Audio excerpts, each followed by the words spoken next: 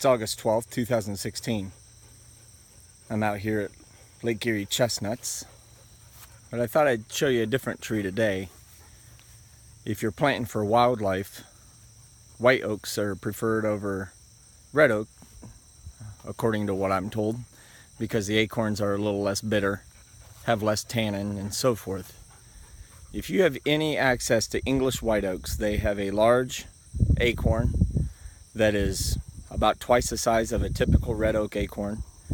And this is what you get. You get very rapid growth.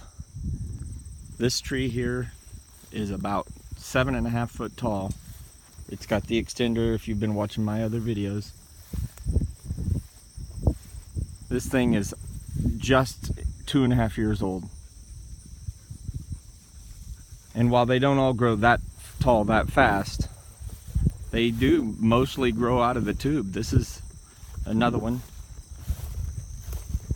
These trees produce, in full sun, they will produce those acorns at about 7 years, as opposed to the 20 to 40 years that a typical white oak takes.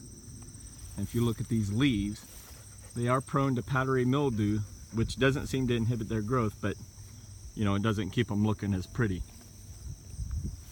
But if you have any access to acorns falling on the ground, talk to your local forester. I had a forester told me about these trees, told me to pick up some acorns. I planted them a couple years ago and I'm very happy I did, because it looks like they're doing everything he said they would. They grow very rapidly compared to a typical white oak, and hopefully they'll produce in just a few short years.